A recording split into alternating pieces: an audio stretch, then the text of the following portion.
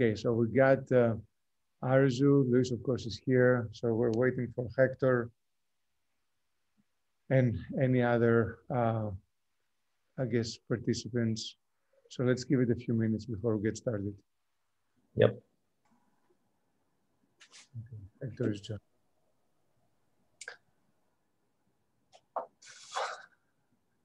Hello, good morning. Good morning, Hector. Morning.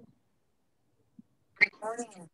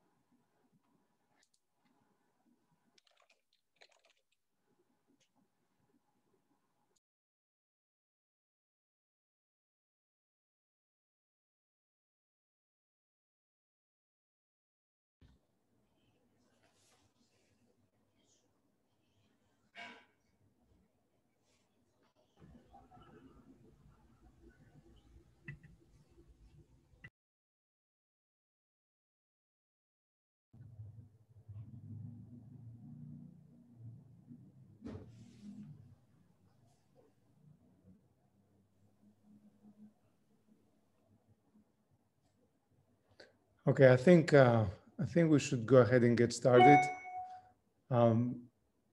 Brian, you are ready? Unmute yourself. Yes, Okay, I'll go ahead and give a quick introduction, and maybe Luis will add a few more words, and then we'll get going. So first of all, I just want to thank everybody for joining us today for Brian's defense, all of his friends and colleagues that are on the call, but also his committee, Arzu, Hector, and Luis, who is the co-advisor with myself for Brian. Just a quick overview about Brian. Brian joined Purdue and started working with me on optical flow diagnostics and microscopy type of methods. And in the process, I would say he found his true calling, which was actually working more into cell and tissue type of work with Luis, and hence got to be co-advised between Luis and myself. In the process, he actually collaborated on a number of projects that you guys are not going to see here. He's only going to focus on the main aspects of his PhD work, but he has contributed on both experimental methods and development, as well as experiments with respect to cancer cell behavior, I guess, motility and analysis, and so on. Brian will also share with us his plans in the future, which are very exciting, and I'm very happy with what he has laid ahead of him coming after his PhD. So I'll just pause here. Luis, would you like to add anything? Yeah, so I'd like to start by just thanking Brian for all the time he spent in my lab. When I first started at Purdue, having someone with Brian's experience level was really instrumental in helping me get off the ground. So I know that my lab would have not been able to really start without Brian's contribution and help. So he's been a key contributor for my group for years now. And while this is a bit of a bittersweet moment, because I'm happy to see Brian developing and progressing and moving on. It's going to be a hard loss to not have them to rely on and use them anymore. So with that, I just am extremely grateful for all the hard work Brian's put into the research, and you'll see that he's really contributed a lot in the field and really, I think, advanced the field as a whole. So thanks, Brian, for all the hard work and effort. Okay, excellent. Okay, well, Brian, is your show. Take it away. All right. Thank you very much, everyone, for attending my PhD defense presentation today. The title of my dissertation is Microfluidic Velocimetry for Investigating Molecular Transport and Cell Migration. So My overall research introduces methods and application for measuring the dynamics of micro to nanometer sized objects such as particles, molecules, and living cells to better understand biological systems. So I will first start with the introduction of the nanoparticle flow velocimetry technique using a confocal laser scanning microscope. In the second topic, I will introduce extension of the previous method to be applied for multi-dimensional confocal image correlation. In the third topic, I will introduce our novel cell tracking algorithm used to segment and track cells in time-lapse microscopy images. And in the final topic, we have used the cell tracking algorithm to investigate the role of tumor heterogeneity in breast cancer metastasis. So I will go ahead and get started with the first topic and introduce nanoparticle flow velocimetry with image phase correlation for confocal laser scanning microscope. Confocal laser scanning microscope, CLSM, is one of the most powerful and popular instruments used in biological science, which comes with the advantage of higher spatial resolution and higher contrast with the use of the pinhole compared to the traditional wide field imaging system with larger volume acquisition. And this is further illustrated in the schematic when we are trying to take sub area images of the micron scale cells. Confocal has absolute advantage with having in-focused section for imaging. So the researchers have not only used confocal laser scanning microscope for taking beautiful static images, but also have come up with the technique called scanning laser image correlation, SLIC, to measure the dynamics of flowing tracers, such as particles and molecules. So the way this technique works is that it starts with the repeatedly scanning one-dimensional line over time. So that will produce two-dimensional image as shown here, where the x-axis represents the scanning direction and the y-axis corresponds to the time series.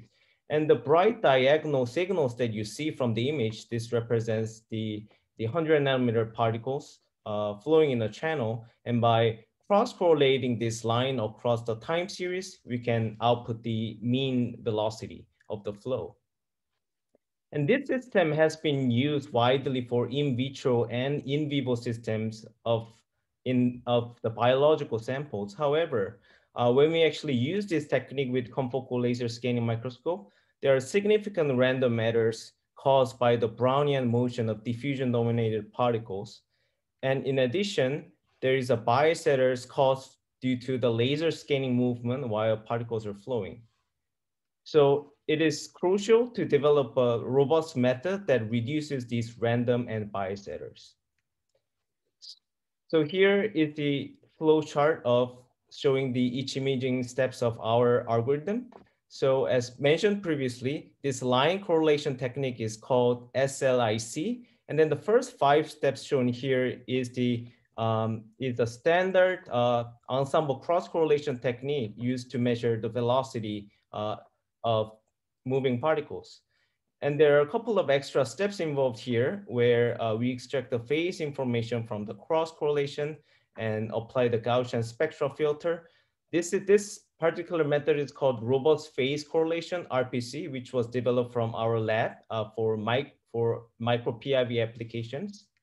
And what we have done to minimize the random errors is that by optimizing the spectral filter diameter by analyzing with the synthetically generated confocal laser scanning microscope images with the ground truth reference, we have find the optimal spectral filter that works to reduce the random errors of the confocal images.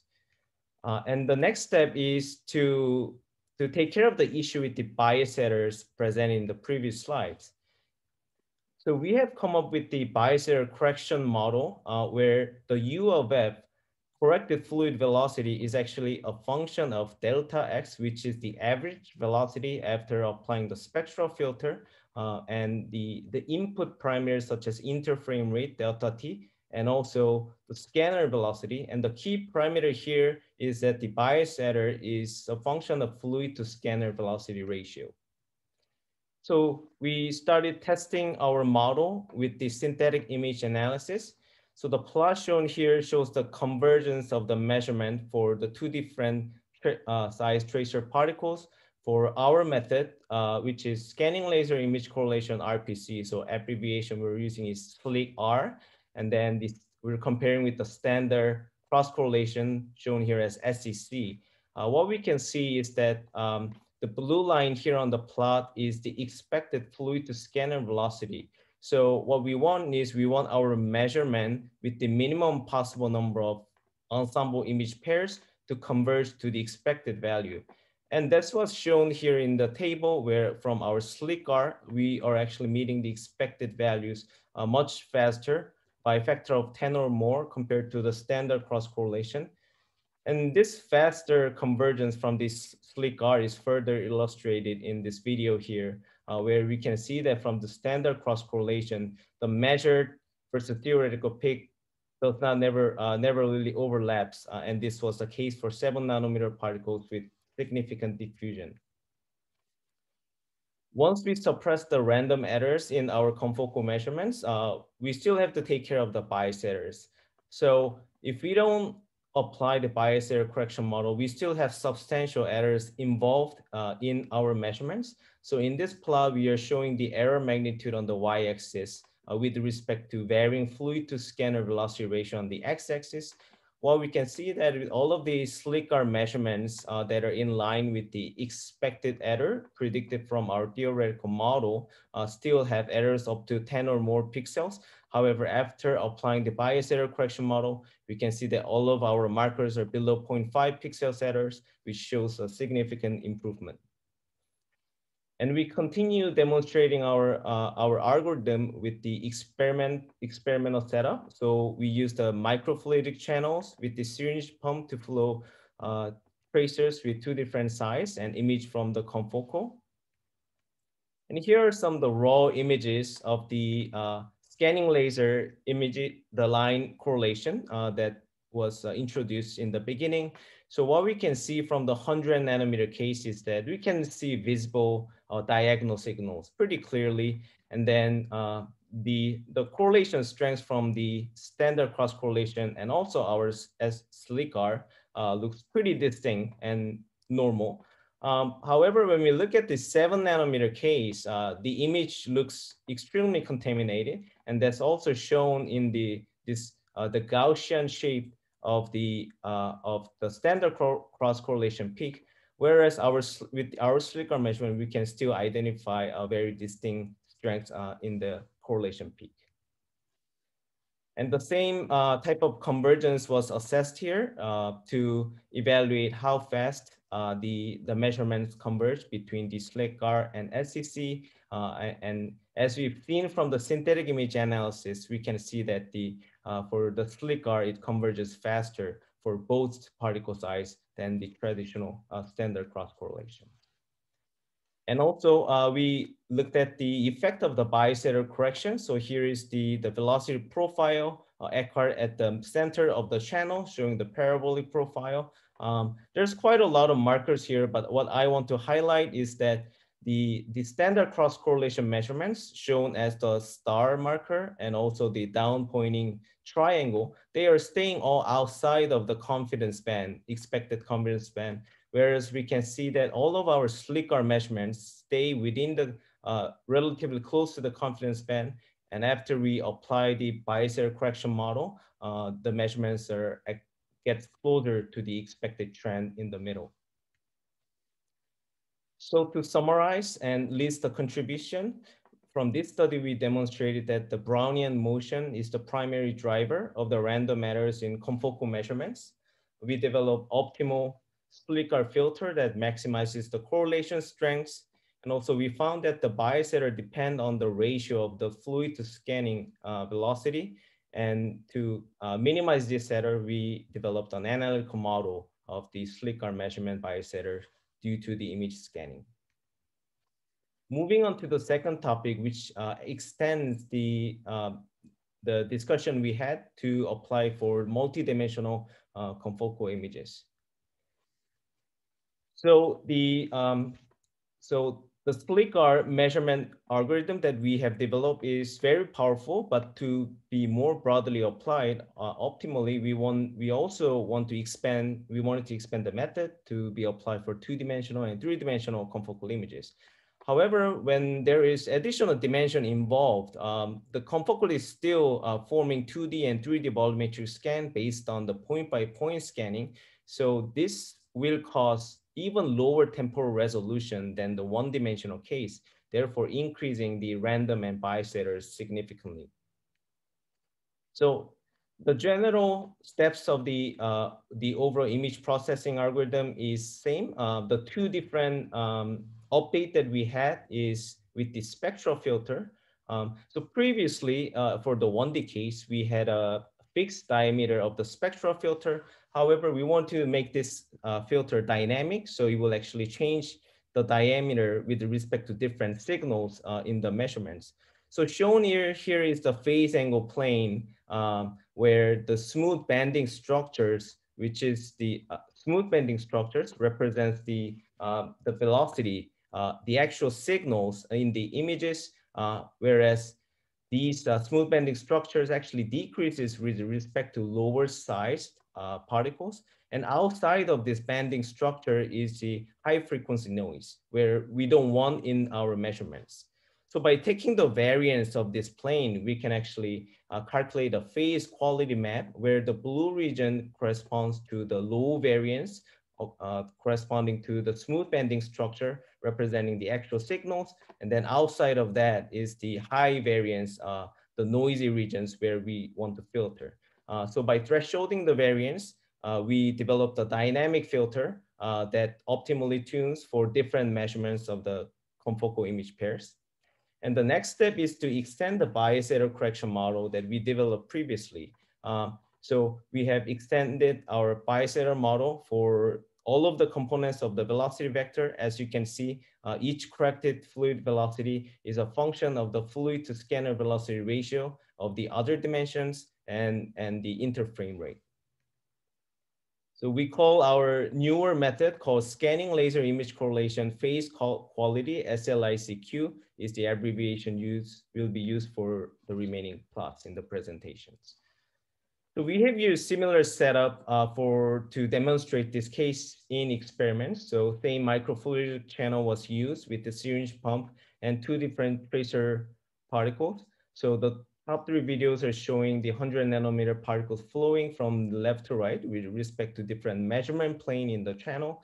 So the bottom video is the 3 nanometer sized M-cherry protein. And because of the very small size, what we can see that is the video looks like practically contaminated noise due to the lack of signals and significant random errors. And to experiment was demonstrated with the 2D and 3-dimensional images in the central location and in the inlet to measure the outer plane velocity. And also for 2-dimensional case, we have introduced second component velocity vector by rotating the microfluidic channel with respect to scanning direction. So here is the convergence plot. As we discussed previously with the 1-dimensional case also, we are comparing quite a lot of things on this plot, which is synthetic and experiment, and also 2 different size particles for the SLICQ measurement versus the SEC. But what I want to highlight is that the blue lines shows the expected normalized displacement, and all of the black markers represents our SLICQ measurements, which actually shown in this table of convergence where all of the 2D and 3D images, 3D cases actually converge, even with the 3 nanometer M-cherry case, whereas the red markers representing the standard cross correlation SCC, what you can see is that only the 100 nanometer 2-dimensional case was converged, and all of the other case stayed in the 0 displacement, showing that the measurement did not converge due to the significant random mode. Continuing with to look at the effect of the bias error correction. So this plot is showing the error magnitude with respect to fluid to scanner velocity ratio in Z direction. So what I want to highlight here is that all of the blue lines show the expected errors based on our bias error correction model, and all of the unfilled black markers represents our slick Q measurements that are in line with these bias errors. So after applying the error correction model, we can see all of the filled black and gray markers stay with below 0.5 pixels error magnitude, which shows substantial improvement. Now, we demonstrated the effect of the bias error with two-dimensional experimental case. Once again, the blue lines are expected velocity. So from the top plot, where we have the flow direction in line with the scanner direction, we can see that all of the 3 nanometer standard cross correlation measurements are staying in the 0 displacement due to the unconvergence, whereas all of the uncorrected and also the corrected slick Q measurements are staying within the confidence band. For the middle and bottom plot, which shows the case for the rotated angle with the introduction of the second component in the velocity vector, we can start seeing that the effect of bias errors are much substantial. So we see that the black on-field markers are from the slick Q without the bias error correction, but all of the field markers, the black field markers stay within the confidence band, and also the same case for the 90 degrees rotation. And we can still see that all of the SCC measurements in red markers are in the 0 displacement due to unconvergence. And same type of plots are shown here for the 3D experimental cases. The center plot is the velocity measurements at the center of the microfluidics channel. We can see all of the SCC measurements staying in the 0 displacement due to unconvergence. For the inlet measurements, we're seeing higher effect of the bias error correction as expected, and still seeing the SCC velocity at the 0 displacement. And to list the summary and major contributions, we were able to improve our original method to be applied for multi-dimensional velocity measurements with confocal laser scanning microscope. And this method is novel and has many can be used for applications in designing of the micro to nanoscale flow experiments. And the spectral filter that we have used for this method can be also used for the PIV images acquired with the wide field images, and not only the confocal with extremely low signals. Moving to the next topic. So the first two topics I have covered the image-based velocimetry techniques, and starting with the third topic, I will introduce segmentation-based tracking technique called multi-parametric feature-based cell tracking in time-lapse microscopy. So cell growth and motility are essential factors in many physiological processes. For example, alteration in the extracellular matrix, and also pathophysiological processes such as cancer metastasis. So in order to research these biological systems, development of accurate and automated cell detection and motility tracking tool is crucial. However, we have found that the current state of the art published tracking algorithms were unable to accurately detect and track the existing cells in time series.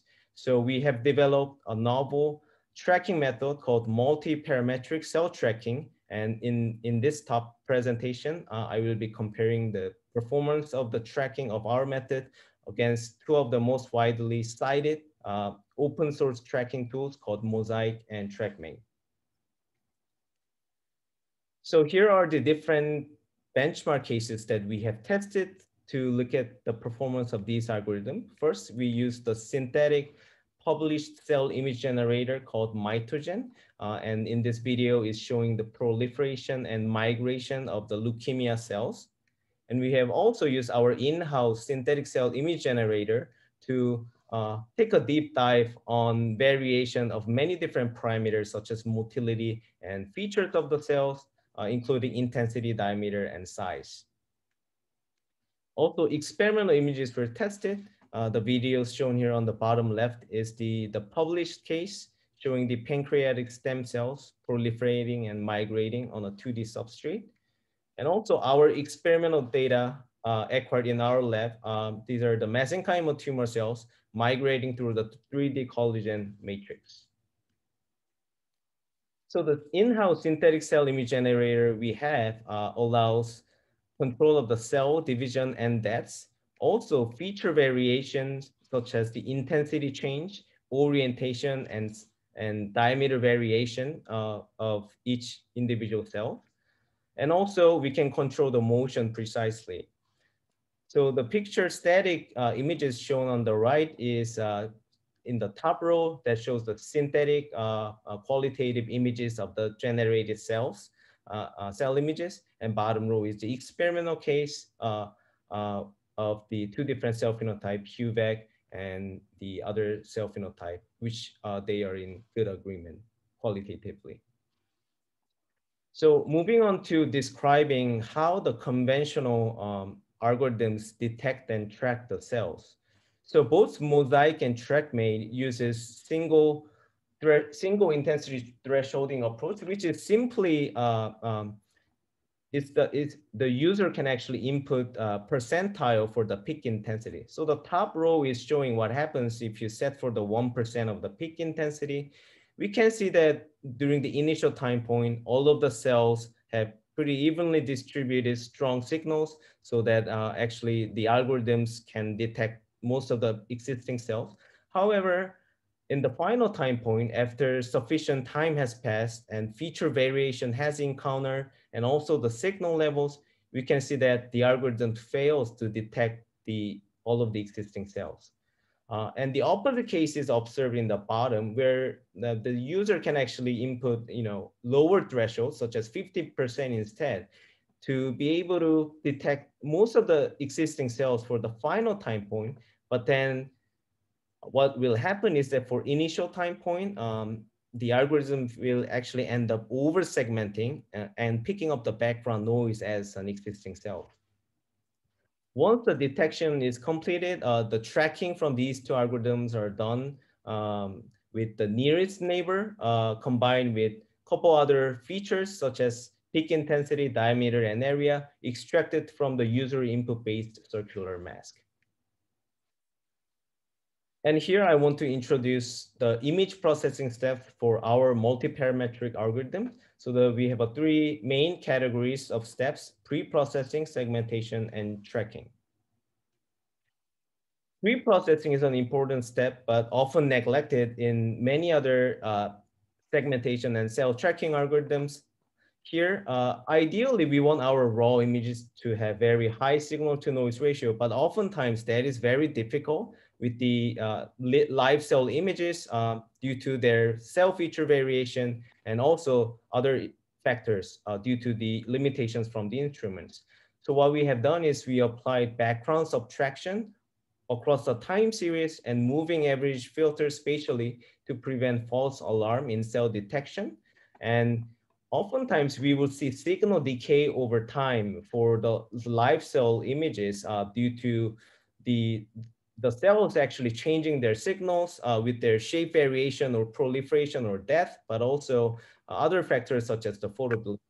So we apply the linear intensity stretch in order to prevent under-detection due to signal decay. Next steps involve the segmentations. So the pre-processed raw images are downsamples to further smooth the signal heterogeneity. And then the Hessian filter is done by applying the Hessian matrix. Hessian matrix shown here as the partial derivative matrix, and the eigenvectors and values represent the structures that we want in the images, such as bright tubular structures and bright blob circular structures shown with the large lambda 2 values. So we filter all of the background except for the core bodies of each individual cells. Then we begin our core segmentation.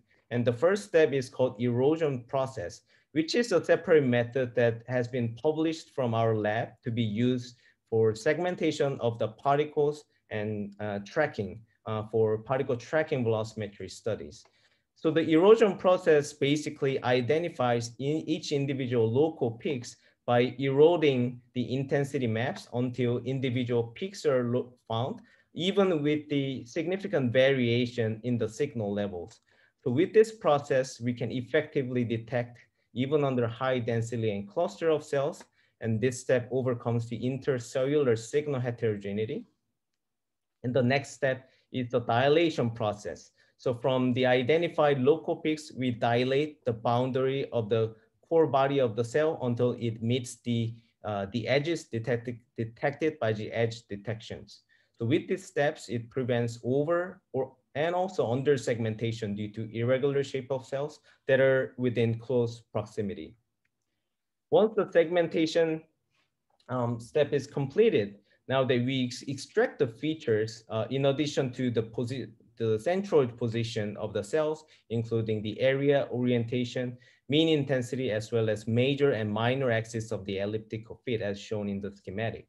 So we use these features to identify the most probable matching candidate based on the one candidate with the minimum deviation in these features across the image pair. And then from the raw trajectories, we can start quantifying many useful information such as velocity of each individual cell, the net displacement they traveled over time, also the accumulated total displacement. We also use measure of accuracy to evaluate the performance of our algorithms. So the yield rate is the ratio of the number of measure vectors versus number of true vectors. And the reliability is the ratio of the number of correct vectors by the number of measure vectors, which represents the tracking performance. And also the final measurement efficiency is the combination of the yield rate and the product of the yield rate and reliability.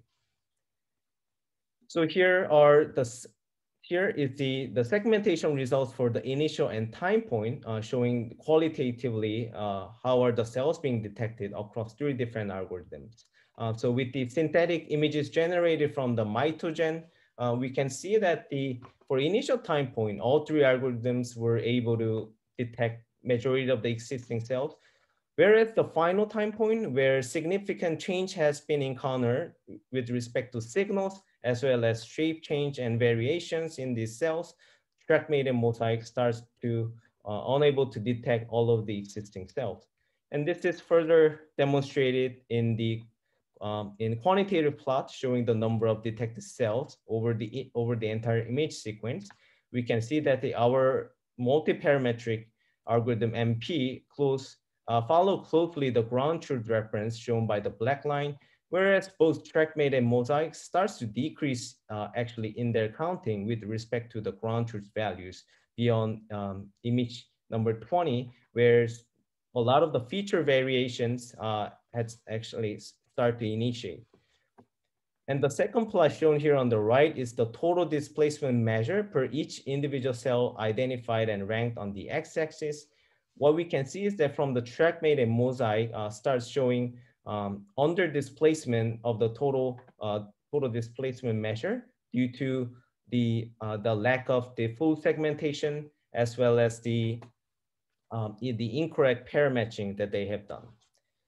And that is further demonstrated here in the cell pairing effectiveness measure. So as discussed before, we are using the E of Y yield rate, reliability, and the final measurement efficiency. We can see that from all 3 measures of accuracy, multi-parametric outperforms TrackMate and Mosaic. Next, we continue to analyze synthetic images generated from our in-house code, showing that the similar trend. So for the initial time point, all of the existing cells are being detected by all 3 methods. But for the final time point, significant under detection has been encountered from TrackMate and Mosaic, which is further demonstrated in the quantitative plots. And also from the total displacement measure, we can see that our algorithm MP closely follows the ground truth reference, where TrackMate and Mosaic actually has lower total displacement measure.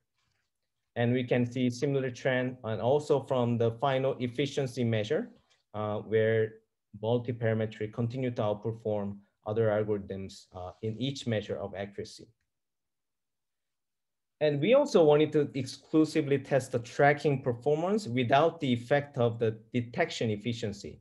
So we have generated separate images from our in-house code where all three algorithms were able to detect all the existing cells across the images. So we are only evaluating the tracking itself. So plot on the left shows the measurement efficiency, E of F, with respect to different normalized displacement, comparing multi-parametric TrackMate and a mosaic, but also the NN refers to the nearest neighbor, which is the most basic form of tracking by selecting the candidate that is nearby. The plot in the middle shows how the measurement efficiency changed for all these four approaches across the feature change, including orientation, mean intensity, and diameter of each individual cell. And the third plot on the right is with respect to cell density change, how the measurement efficiency is being reflected. So what we can see is that both mosaic and TrackMate did not show significant improvement over nearest neighbor, even though they do have additional features that is combined for their tracking.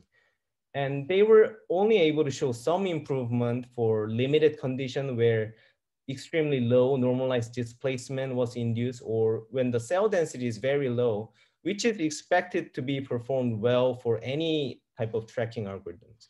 Whereas we can see that multi-parametric algorithm outperformed TrackMate, mosaic, and also nearest neighbor, even under significant feature and motility variation as seen by these parameter variation.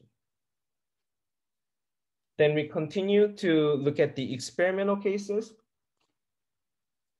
This is the published experimental case of pancreatic stem cell migration on a 2D substrate. And we can see a similar trend here with the initial time point. All of the existing cells are being detected across all algorithms. And for the final time point, we have significant underdetection observed from TrackMate and mosaic. And for the experimental images, we cannot have full ground truths for all of the solution and cell counting. However, we have used manual counting as our reference to verify at discrete time points where we can see that our multi-parametric agrees in general follows well close to the manual count, whereas TrackMate and mosaic undercounts after image sequence 100 where significant feature variations start to get initiated. And we can see that the much lower total displacement measure from TrackMate and mosaic as seen from the second plot.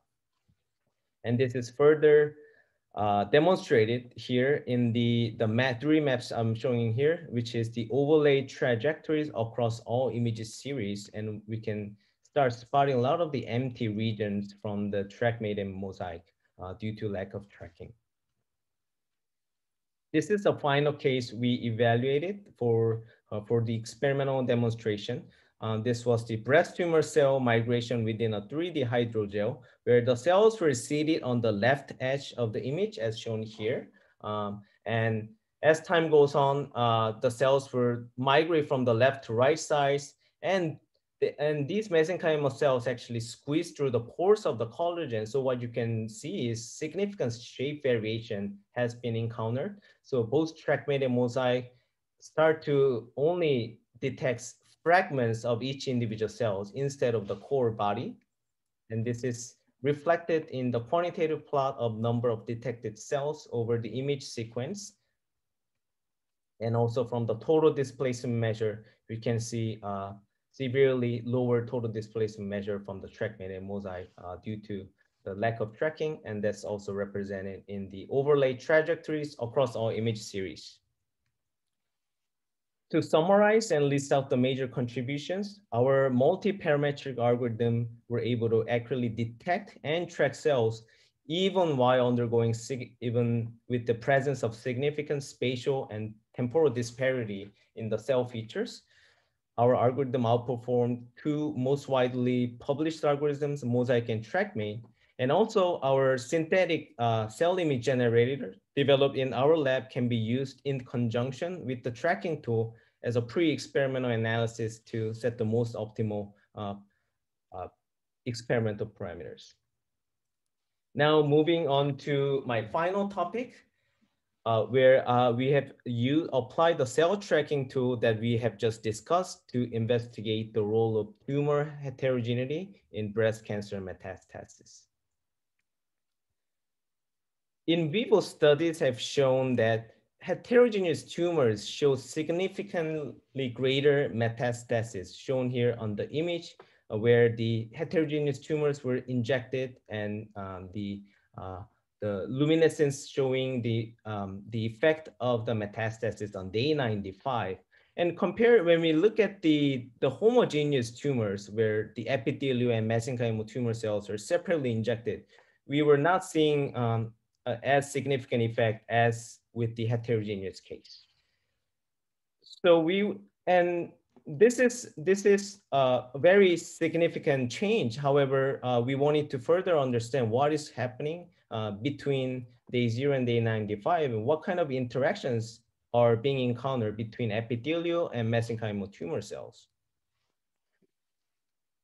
First, the main difference between the epithelial and mesenchymal cells is that epithelial cells are mostly present in the lining of the organs and vessels, so they are tightly junctioned together with each other. And one of the biological markers that is commonly present in epithelial cells is called E-cadherin, representing the junctions that are the green markers shown in the cartoon.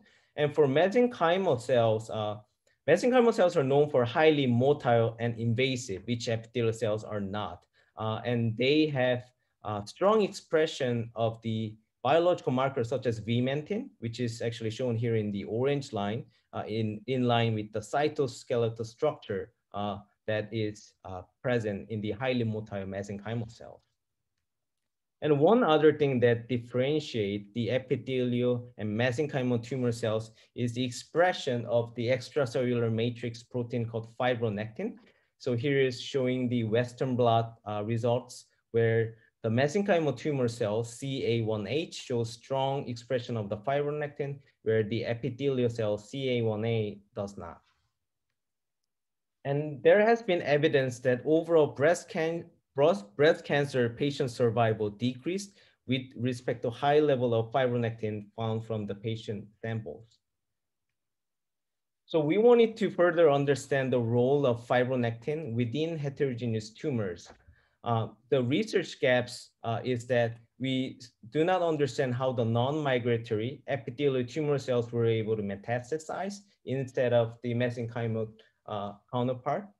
We want to understand the interaction between these two cell phenotypes. And in order to do that, it requires tumor cell growth and motility at single cell level. And such quantification is actually difficult to achieve with the conventional tracking algorithms because the in vitro tumor cell images often contains high cell density, also significant shape variation, as well as the image signal to noise ratio change due to these variables. Therefore, we have used our multi-parametric cell tracking system with the microfluidic based assay to investigate this question. So this is a microfluidics platform shown here. We have used mixture of the cells with the hydrogel embedded, shown in the microfluidic channel section, which is in between two different reservoirs causing the chemoattractant effect. And shown here is the images of the two cell populations that are co-culture labeled with different fluorescent marker. And concurrently, we also use biological assays such as immunostaining and Western blot to further confirm the biological response in addition to the dynamic response we get from the cell tracking. And here is the list of conditions we tested. For the monoculture groups, we have CA1A epithelial cells, CA1H mesenchymal tumor cells, and the CA1A culture with the soluble fibronectin in the media. For the co-culture group, we have different ratio of the mixture of epithelial to mesenchymal tumor cells as shown here. And also the epithelial cells co-culture with the fibronectin that is genetically depleted from the mesenchymal cells. Based on these assays, we expect that cell proliferation, migration velocity, and distance will increase with respect to fibronectin exposure. We expect based from the biological assays, there will be lowered E-cadherin and increased vimentin upon fibronectin exposure, indicating signs of epithelial to mesenchymal transition, EMT. So here are the raw images of comparing the monoculture versus co-culture groups. We can see that the significant survival difference between the two groups, where by day 5, majority of the existing epithelial cells have died due to nutrient starvation. However, for the co-culture group, actually the epithelial cells with the mesenchymal cells overcome this challenge and actually continue to increase their proliferation over up to day 5. So in the quantitative plot, what we can see is that the green markers represents the co-culture groups, and what we can see from the red unfilled marker, which is the monoculture epithelial cells, and also the epithelial cells cultured with fibronectin mesenchymal cells shown in the black line here. The proliferation starts decreasing beyond day 2, mainly due to the nutrient depleted conditions. Whereas we can see that the monoculture epithelial cells with soluble fibronectin were actually able to improve their survival, while the effect wasn't as much as the co-culture groups. On the other side, with the mesenchymal tumor cells, we did not see as significant increase in the proliferation from the mesenchymal cells as much as we did with the epithelial counterparts. However, from when the fibronectin was depleted from the mesenchymal cells, we can see that the proliferation actually decreased beyond day 1.5, which shows similar trend we've seen from the epithelial cells. So overall, from the growth evaluation of the cell growth, we're seeing that fibronectin exposure increased survival and growth of the epithelial tumor cells. Next, we evaluated the velocity magnitude of monoculture and co-culture groups. From the epithelial cells plot here, we can see that all of the co-culture groups in the green markers, as well as the red filled markers representing the epithelial cells with the soluble fibronectin, had increase in their velocity magnitude, whereas the monoculture groups and the co-culture with the fibronectin depleted mesenchymal cells, showing the trend where their migration velocity decreased beyond day 2. On the other side, for the mesenchymal tumor cells, all of the field green markers were not seeing a significant increase in the velocity magnitude as we did with the epithelial cells. Whereas when the fibronectin was depleted, the initially increased velocity start to decrease, which is a trend similar to what we are seeing with the epithelial counterparts. So overall, the fibronectin exposure made the epithelial tumor cells migrate faster. And we also looked at the total migration distance from different culture groups. Here is qualitatively showing the raw trajectories. On the left side, the trajectories from the originally seeded positions for the epithelial cells, monoculture versus the co-culture groups. We can clearly see that the black lines with longer migration distance compared to the monoculture groups shown in the red lines. However, we did not see substantial effect and migration difference for the mesenchymal cells, whether they were monoculture or co-culture. But when the fibronectin was depleted from the mesenchymal cells, we started seeing that the migration distance was substantially decreased, shown by the blue lines. And this is further demonstrated in quantitative bar plots here for the epithelial and mesenchymal tumor cells. We can see that clearly that the monoculture epithelial cells and the co-culture with the fibronectin depleted cells had much shorter migration distance compared to all of the other groups. And same is shown for the mesenchymal tumor cells. When the fibronectin was depleted, their migration distance was substantially lower than the other co-culture or monoculture groups. So overall, the fibronectin exposure enhanced the dissemination of the epithelial tumor cells. Here is showing our biological assays. So the three images are shown. These are the confocal images for immunostaining to verify the expression of the fibronectin in different cell phenotype. So this the red marker shows the fibronectin strongly being expressed from the mesenchymal tumor cells, whereas we're seeing the absence of fibronectin from epithelial cells as well as fibronectin depleted mesenchymal tumor cells. And in the bottom right corner, this is the Western blot to look at the effect of change in the biomarkers E-cadherin and vimentin after exposing the epithelial tumor cells to 10 microgram per milliliter of soluble fibronectin. Interestingly, what we observed is that E-cadherin expression was maintained even after the exposure to fibronectin. However, we started seeing a very strong expression of the vimentin, which is typically found in the mesenchymal cells. But now that the epithelial cells with the fibronectin expression started to have strong expression of the vimentin, which indicates that it is possible that the soluble fibronectin potentially induce partial EMT of the whole population or full EMT for smaller subpopulation of the epithelial tumor cells tested. Now to list of summary and major contributions. The pro-invasion mesenchymal CA1H cells, we saw that it has a protective effect on the pro-growth epithelial CA1A cells, which otherwise died after 2 days in nutrient-starved conditions. We observed that adding soluble fibronectin alone to the pro-growth CA1A cells was sufficient to improve the survival, although the advantage was not as great as the co-culture groups. And overall, our data clearly shows that fibronectin signaling enhanced growth, motility, and phenotypic differentiation of epithelial tumor cells. I would like to briefly mention, outside of my dissertation, other projects that I've worked together.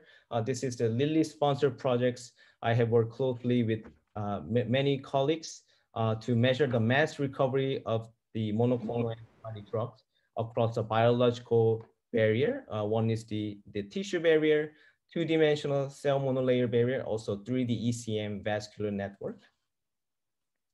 And also the development of our cell tracking tool has attracted many collaborations outside of my dissertation. And this video here is showing the in vivo hemolymph flow tracking in the insect circulatory system.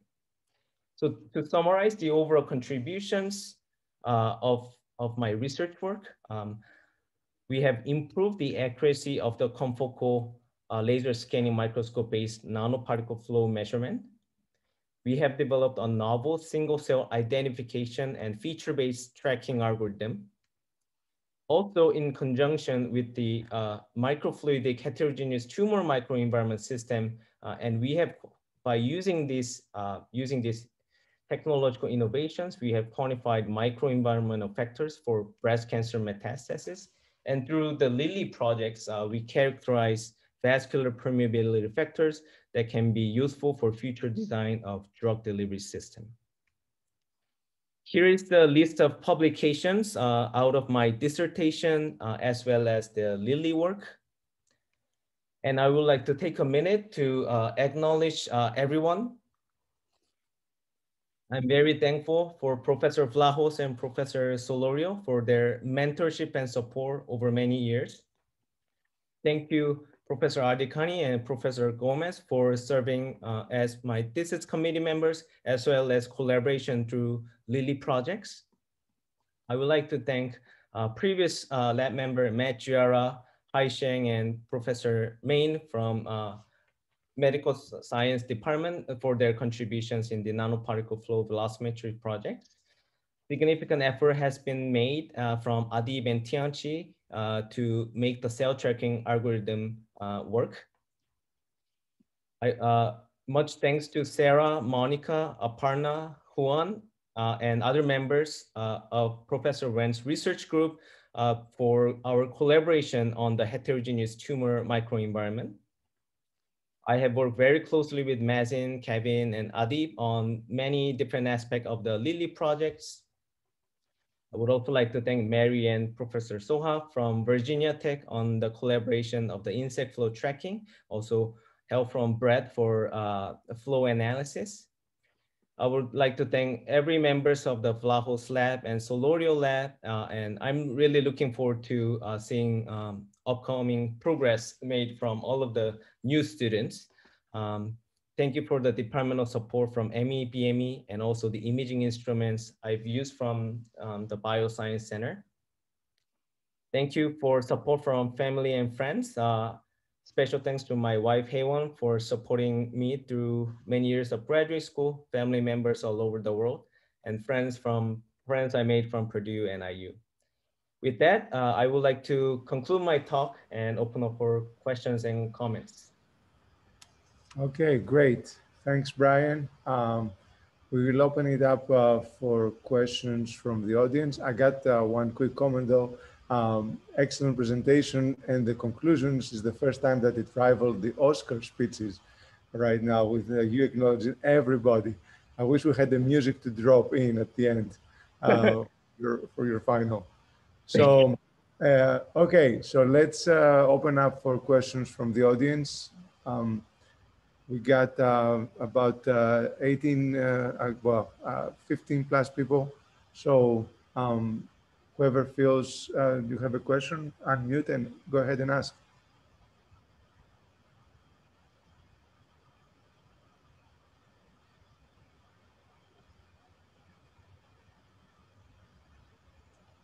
You guys don't be shy.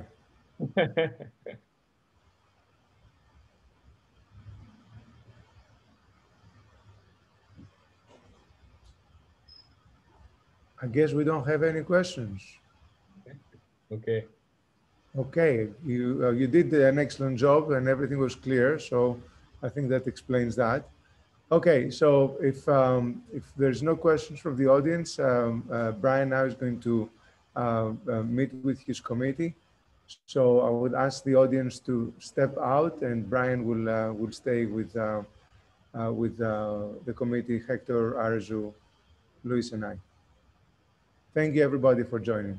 Thank you, everyone. Brian, you can go ahead and stop the recording also. Okay. 1 minute, 1 moment.